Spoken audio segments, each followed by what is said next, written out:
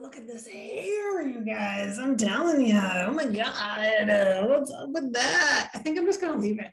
I feel kind of messed up right now. So we're just going to leave that. All right. So let's just check my mic here. Make sure it's nice and you can hear it.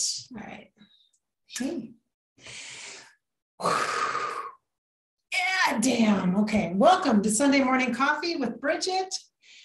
Recording this a couple days early, by the way. I don't always record Sunday morning coffee on Sunday mornings. Might shock some of you, but you got to plan ahead, right? I don't know how I'm going to feel on Sunday morning when it comes around.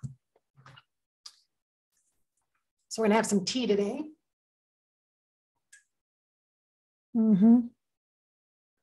That's a big mug, Bridgette. Yes, it is. Yes, it is. Okay, so okay, the opposite. Okay, guys, this hair, I don't know. We'll see. I'm just going to leave it. Let's just leave it all messy. Should say I was getting my hair a little messy. Now let's do it nice here. There we go. Gotta be nice for you guys. I'll be doing it fancy. Is that better? Okay, there we go.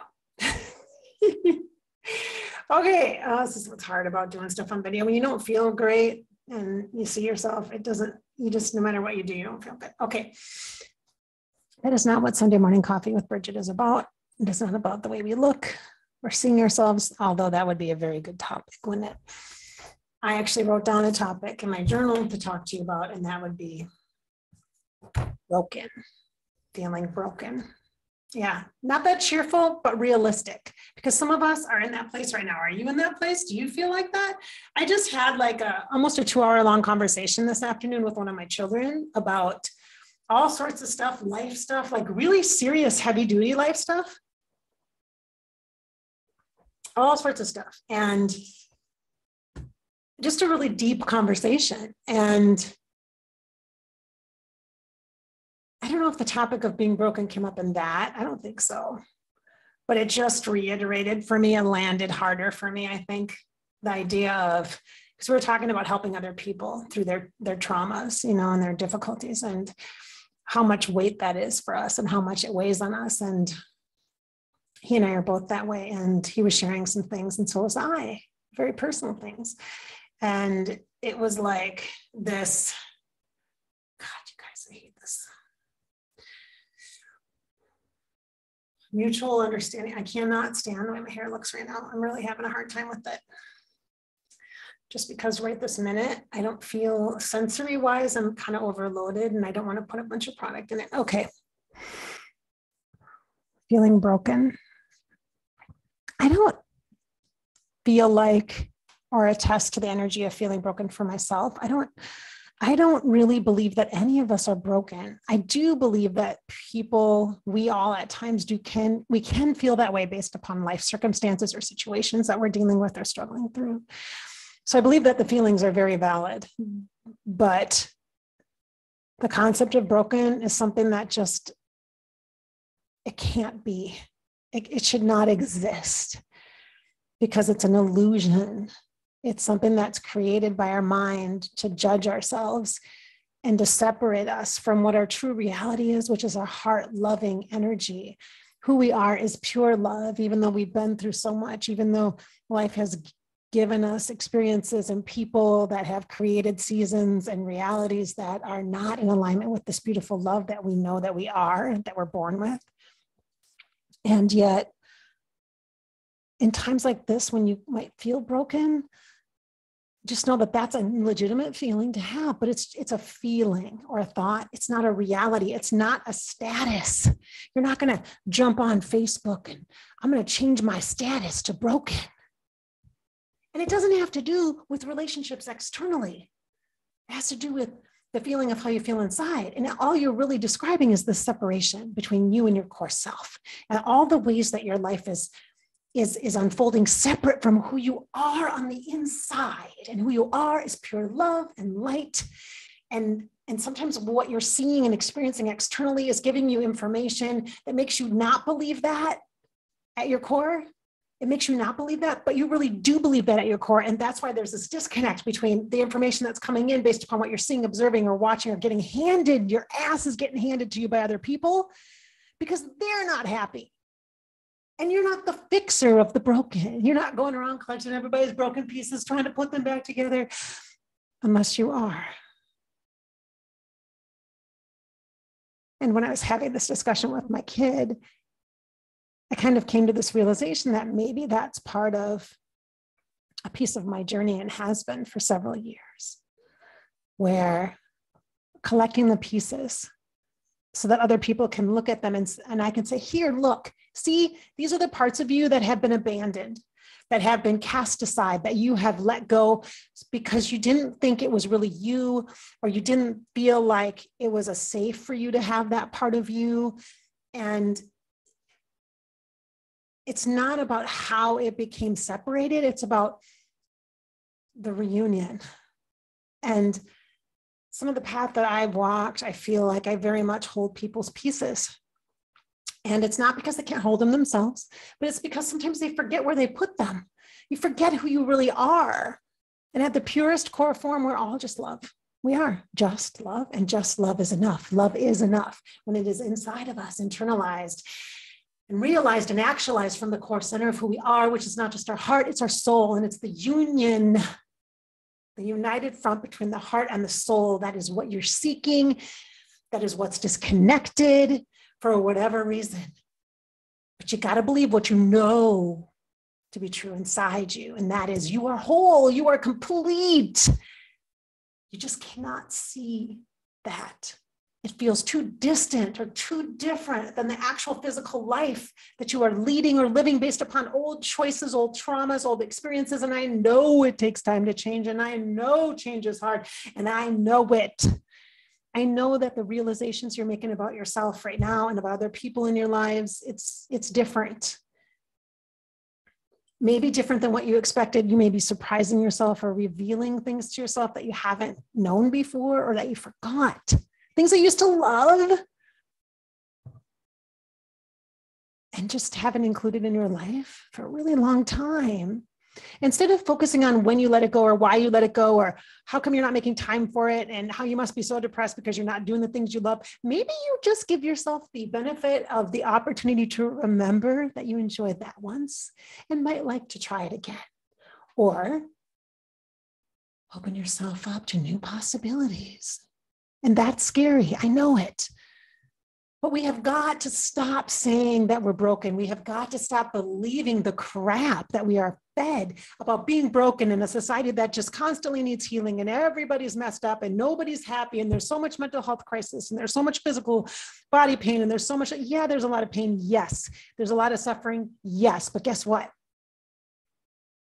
We're love. So you are the antidote within you. You have the cure inside you, not to make your life a picture perfect thing to show off to everyone else, everybody you know, but to feel yourself, to feel authentically you and whole.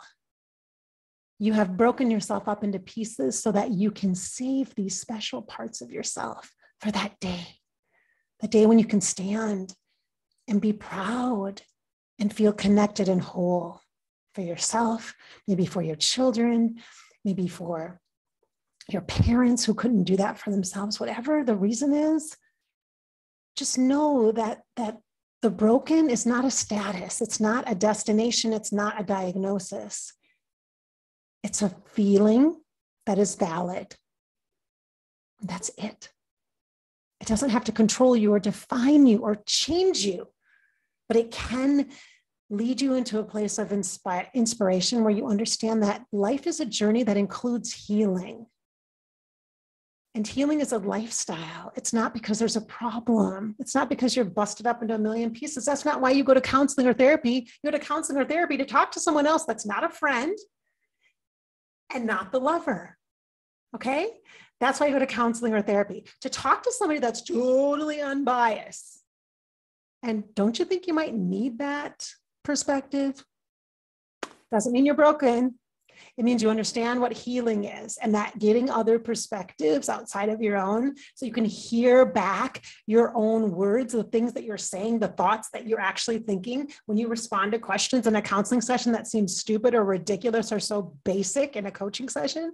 So basic. You're like, well, of course, blah, blah, blah, blah, blah. When you say it out loud and then that person repeats it back to you, you're getting it two ways. You're expressing it and you can hear it when you're saying it and acknowledging that it's a thought. Then it's repeated back to you as, this is what you said. Is this what you believe? And then you can question from a neutral third party, since it's outside of your body, if that is really true for you or not. And the fact that we feel broken is because there are some lies or falsehoods or just simple misunderstandings about the way we've been living our lives up to this point.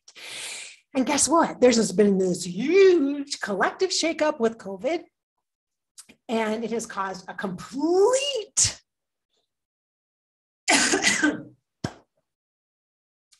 opportunity for disconnection and what appears to be broken pieces. But maybe it's just a part of, we're seeing parts and separate parts so that we can choose what we want to put in and where.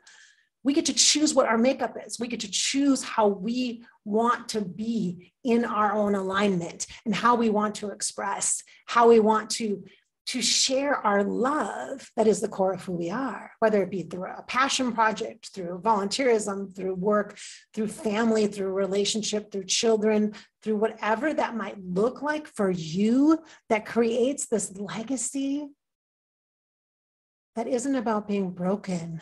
It's about understanding that you are here.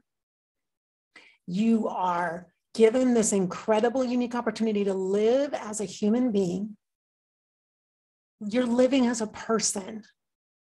And you have a soul, a part of God, a part of the stars, the universe that is magical and alchemical and really limitless in possibility and probability. And this is yours. Are you really going to choose to create a status of broken when it's not true? You might need a pause. You might need a time to reflect. You might need a rest or respite. Yeah, because it's been hard. I know it. Me too. Me too. It's been hard. Yes, yes. But does that mean we just give up and go, I'm broken. I'm so broken, so therefore I can't show up. Therefore, I'm going to withdraw. Therefore, I'm going to blame other people and act like, oh, poor me. I'm so sad. It's for me. I'm going to just succumb to the energies of depression or anxiety to just rule my roost energetically. So I have no control or power because I'm just so broken. Really? Are you really going to do that? Why? Why would you give anything else that power or authority over you? You are so sovereign in your light. You are so sovereign inside of you, within. You just love. Why wouldn't you want the love that you are? The freedom of the love that you are to expand. To grow and glow. Let's do it. Let's grow and glow. Let's do it. Let's live a life like that. Now, there are changes that need to happen. You and I both know it. And the changes are hard and it affects people and they're going to be mad and they're going to be pissed off and they're going to be sad. And guess what? You get to give them room too, to grieve and to shift and to be upset or feel their feelings or whatever it is, or be happy or excited, whatever their feelings are, it's fine. Let them, because you need time, room, and space to grow, to feel your feelings about you, not to be taken over by other people's values or belief systems, or by old patterns of your own behavior that are autopiloted, that just kind of happen and come up. It's opportunity for awareness that you need that during the change process. And you're going to screw stuff up. You're going to make mistakes or things that you're like, oh my gosh, why did I do that? You might like fly off the handle easily. You might say something you don't mean, but then guess what? You get to learn forgiveness and grace. You get to learn how to love yourself through challenge and triumph. And then when you get to the after place, you'll feel this incredible amount of integrity within yourself because you followed through and let the feelings of compassion and grace and forgiveness flow through you for yourself. It's not something you have to give to anyone else. It's for you. Inside you. This will help. I think these are going to be important pieces in this journey. And I'm here with you. Here on Above Life channel on YouTube, also on Fairy Grasshopper on YouTube. I'm here to help inspire your spirit and fill you with hope because this is your life. This is it.